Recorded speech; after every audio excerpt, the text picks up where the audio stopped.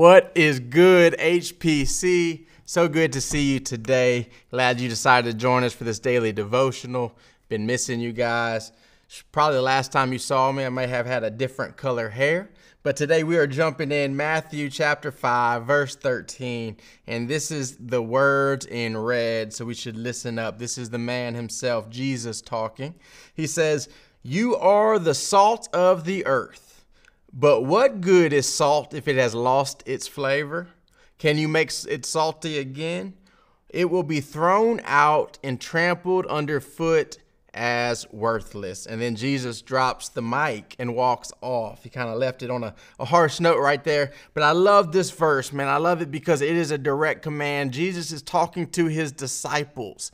And I hope you know that that includes you and me. You hopefully see yourself and understand yourself as not just somebody who believes in Jesus, but as a disciple of Christ, somebody to be disciplined and shaped and molded to lead the life in following Jesus that he's created you to live in. So he's talking to us and he's letting you know you are the salt of the earth. I'm talking to you out there. You're the salt of the earth. Do you know that? Do you understand that? Do you see yourself in that? I love it because the word it emphasizes on you right there, on exactly who he's talking about, and there's a specific calling that involves yourself. He's talking to us. But I love also that he doesn't say you're becoming or you can become or you can eventually get to be. He says, no, you are the salt of the earth. Later on, he goes to say you're the light of the world. But I love that he says you are those things. You see, as Christians, we are those things. As children of God, we are those things. Whether you're choosing to walk in them or not, you still are. You have the ability inside you because whenever the Spirit of God inhabited you, it gave you that ability. You now have the fruit of the Spirit: peace, patience, joy, kindness, etc. I'm not going to try to list them all right now because I would probably mess up, then I'd be embarrassed and make them refilm this. But once you have received Jesus, you get those gifts. You become the salt of the earth and the light of the world. You know, it's not a thing that we have to work to become, but it is something we have to choose to walk in. You know, I love the verse that says, we've been given not the spirit of fear, but one of love and peace, of a sound mind.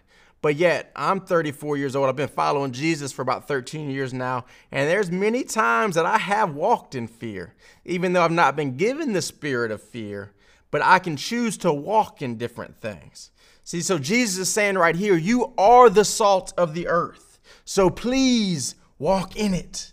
Walk in it. You are it, whether you feel like it, whether your mama told you are, whether your daddy told you are, whether your person next to you and sat by you in the second grade told you are. It doesn't matter what they said you are.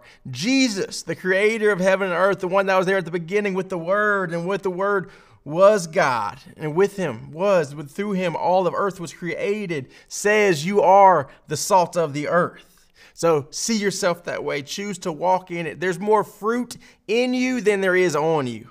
But boy, Jesus wants to pull it out of you. See, holiness isn't just about what we don't do, but it's also about what we do. It's about what we walk in, the spirit we walk in, how we talk, how we treat people, how we react to different situations and adversity.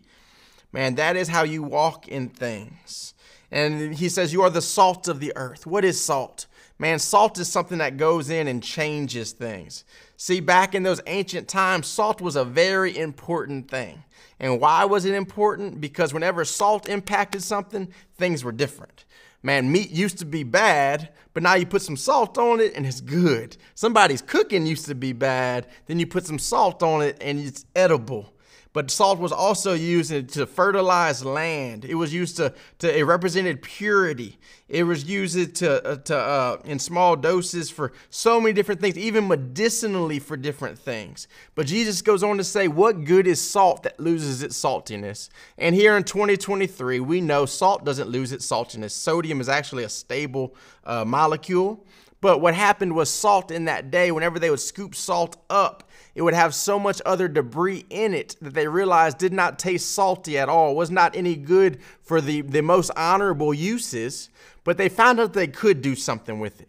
And what it was good for was that they could throw it on the mud, or they could throw it on their patio, or they could throw it on some construction projects, and it would actually harden the dirt in order for people to walk on it.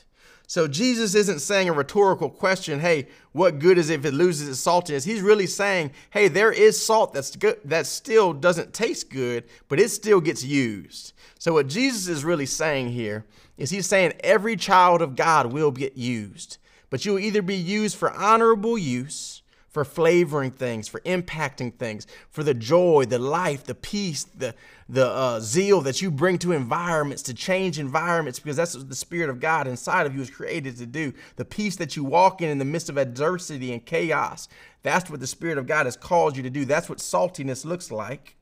You can either walk in that, or you can choose not to walk in it and have people trample on you and still be used in a different stance, but to be stepped on and to be walked on. And I know that's not God's heart for you. That's not your heart for you, your desire for you.